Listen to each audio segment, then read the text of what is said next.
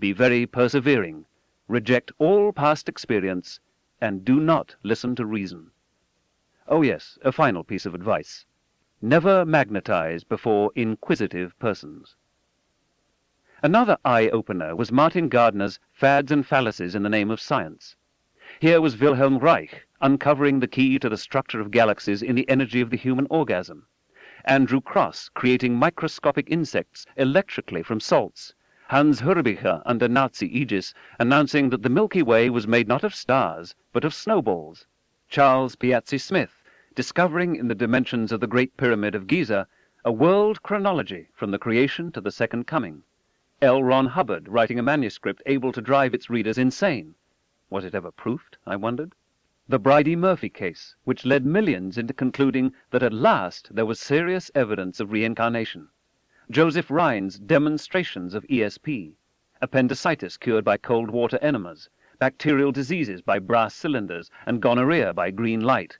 And amid all these accounts of self-deception and charlatanry, to my surprise, a chapter on UFOs. Of course, merely by writing books cataloguing spurious beliefs, Mackay and Gardner came across, at least a little, as grumpy and superior. Was there nothing they accepted?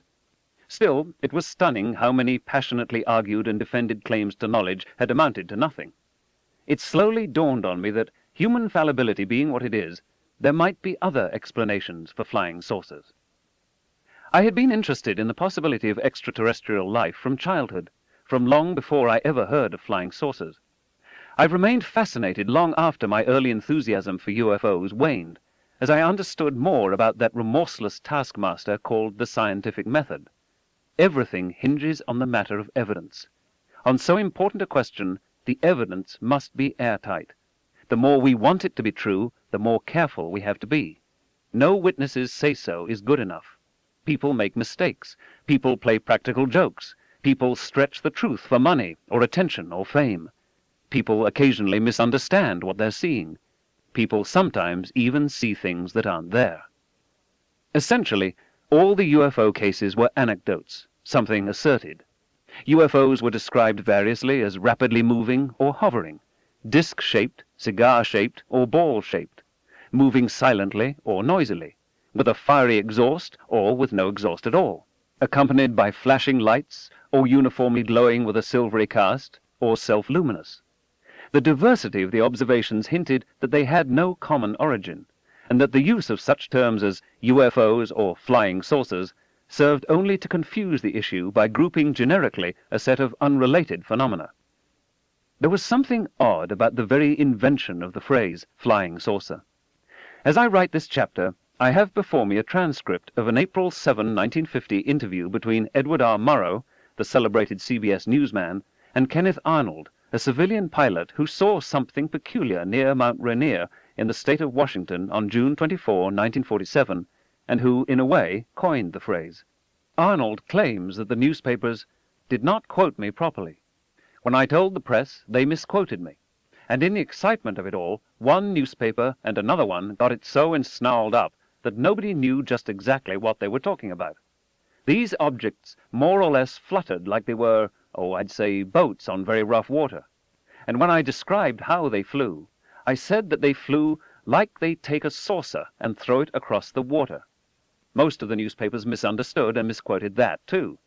They said that they were saucer-like. I said that they flew in a saucer-like fashion. Arnold thought he saw a train of 9 objects, one of which produced a terrific blue flash. He concluded they were a new kind of winged aircraft. Murrow summed up. That was an historic misquote. While Mr. Arnold's original explanation has been forgotten, the term flying saucer has become a household word. Kenneth Arnold's flying saucers looked and behaved quite differently from what in only a few years would be rigidly particularized in the public understanding of the term, something like a very large and highly maneuverable frisbee.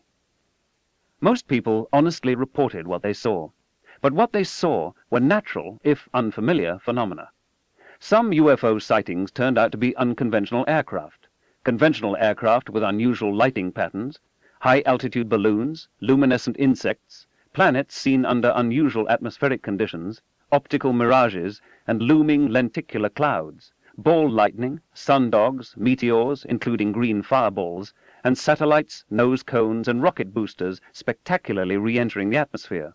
There are so many artificial satellites up there that they're always making garish displays somewhere in the world.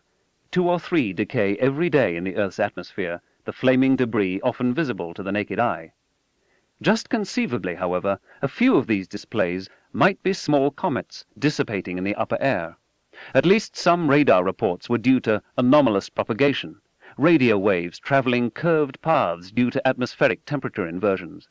Traditionally, they were also called radar angels, something that seems to be there but isn't. You could have simultaneous visual and radar sightings without there being any there.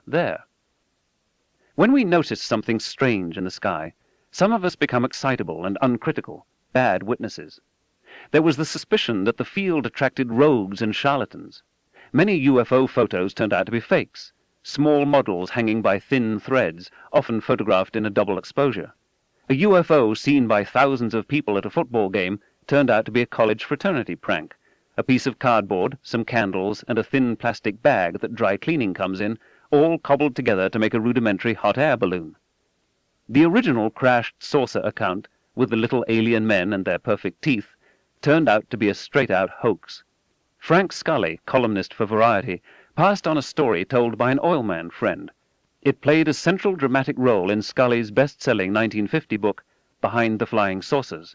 16 dead aliens from Venus, each 3 feet high, had been found in one of 3 crashed saucers. Booklets with alien pictograms had been recovered. The military was covering up. The implications were profound.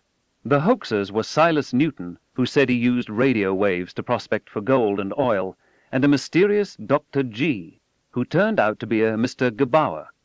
Newton produced a gear from the UFO machinery and flashed close-up saucer photos, but he did not allow close inspection. When a prepared skeptic, through sleight of hand, switched gears and sent the alien artifact away for analysis, it turned out to be made of kitchen pot aluminum. The crashed saucer scam was a small interlude in a quarter-century of frauds by Newton and Gebauer, chiefly selling worthless oil leases and prospecting machines.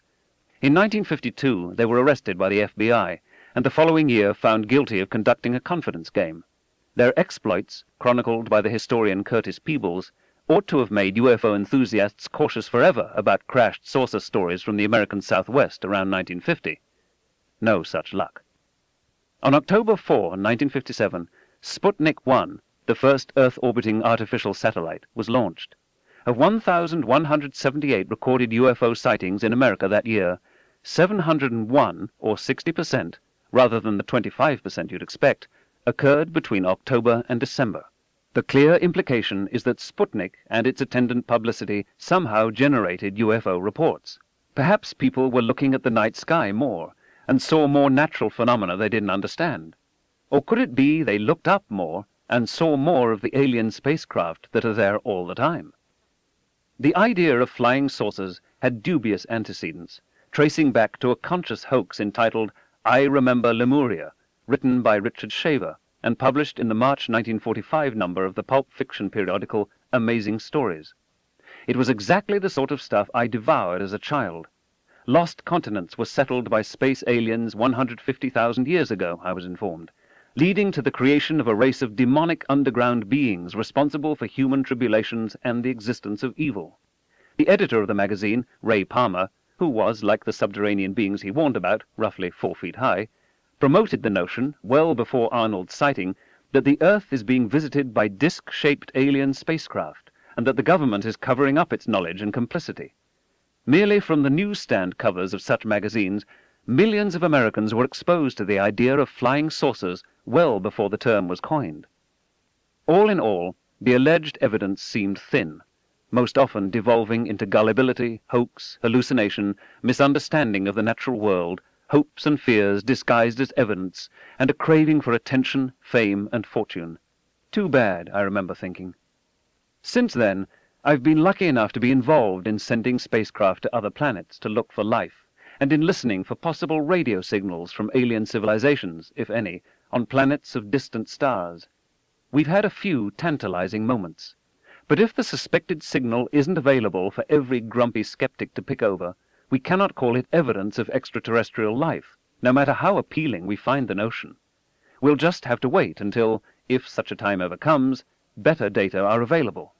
We've not yet found compelling evidence for life beyond the Earth. We're only at the very beginning of the search, though. New and better information might emerge, for all we know, tomorrow. I don't think anyone could be more interested than I am in whether we're being visited. It would save me so much time and effort to be able to study extraterrestrial life directly and nearby, rather than at best indirectly and at a great distance.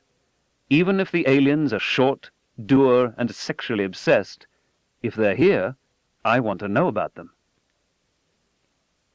How modest our expectations are about aliens, and how shoddy the standards of evidence that many of us are willing to accept, can be found in the saga of the crop circles. Originating in Great Britain and spreading throughout the world was something surpassing strange. Farmers or passers-by would discover circles, and in later years much more complex pictograms, impressed upon fields of wheat, oats, barley, and rapeseed. Beginning with simple circles in the middle 1970s, the phenomenon progressed year by year, until by the late 1980s and early 1990s, the countryside, especially in southern England, was graced by immense geometrical figures, some the size of football fields, imprinted on cereal grain before the harvest, circles tangent to circles, or connected by axes, parallel lines drooping off, insectoids. Some of the patterns showed a central circle surrounded by 4 symmetrically placed smaller circles. Clearly, it was concluded, caused by a flying saucer and its 4 landing pods. A hoax? Impossible, almost everyone said. There were hundreds of cases. It was done sometimes in only an hour or two in the dead of night, and on such a large scale. No footprints of pranksters leading towards or away from the pictograms could be found. And besides, what possible motive could there be for a hoax? Many less conventional conjectures were offered. People with some scientific training examined sites, spun arguments, instituted whole journals devoted to the subject. Were the figures caused by strange whirlwinds called columnar vortices, or even stranger ones called ring vortices? What about ball lightning? Japanese investigators tried to simulate in the laboratory and on a small scale the plasma physics they thought was working its way on far-off Wiltshire. But especially as the crop figures became more complex, meteorological or electrical explanations became more strained. Plainly, it was due to UFOs, the aliens communicating to us in a geometrical language. Or perhaps it was the devil, or the long-suffering Earth complaining about the depredations visited upon it by the hand of man. New Age tourists came in droves. All-night vigils were undertaken by enthusiasts equipped with audio recorders and infrared vision scopes. Print and electronic media from all over the world tracked the intrepid Siriologists. Best-selling books on extraterrestrial crop disorders were purchased by a breathless and admiring public. True, no saucer was actually seen settling down on the wheat, no geometrical figure was filmed in the course of being generated, but dowsers authenticated their alien origin, and channelers made contact with the entities responsible. Orgone energy was detected within the circles. Questions were asked in Parliament. The royal family called in for special consultation Lord Solly Zuckerman, former principal scientific advisor to the Ministry of Defence. Ghosts were said to be involved, also the Knights Templar of Malta and other secret societies. Satanists were implicated. The Defence Ministry was covering the matter up. A few inept and inelegant circles were judged attempts by the military to throw the public off the track. The tabloid press had a field day. The Daily Mirror hired a farmer and his son to make 5 circles in hope of tempting a rival tabloid, the Daily Express, into reporting the story. The Express was, in this case at least, not taken in. Seriological organizations grew and splintered. Competing groups sent each other intimidating doggerel. Accusations were made of incompetence, or worse. The number of crop circles rose into the thousands. The phenomenon spread to the United States, Canada, Bulgaria, Hungary, Japan, the Netherlands. The pictograms, especially the more complex